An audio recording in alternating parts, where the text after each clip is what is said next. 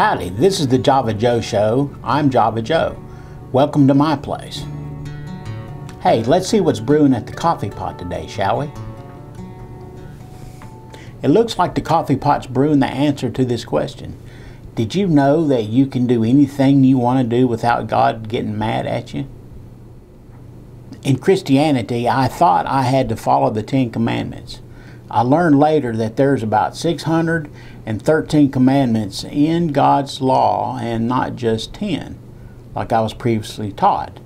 I also learned that if I broke just one commandment, that I was guilty of breaking all of them.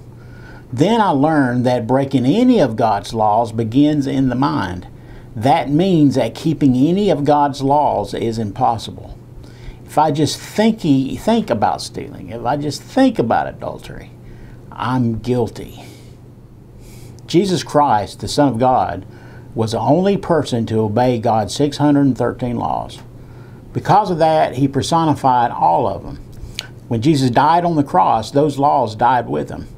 That means there's no more laws to keep or break, which sets humanity free from having to follow any spiritual rules, any spiritual rights and or regulations. Nevertheless, having no rules doesn't mean I don't employ common sense. For example, if I rob a bank, I go to jail.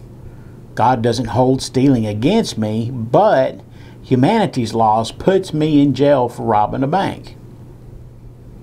Love doesn't judge people for what they do, nor would love punish humanity for any reason. Love accepts all people as they are without them having to change or having to convert to any kind of religion. Love has no laws you should obey, but love recommends you approach what you do and say with common sense. Well, folks, that's a wrap. So with a smile on my face and you in my heart, I'm sorry, friends, but it's time to part. So thank you, friends, for viewing my show. It's about that time. It's time to go. Have a nice day. I'm Java Joe.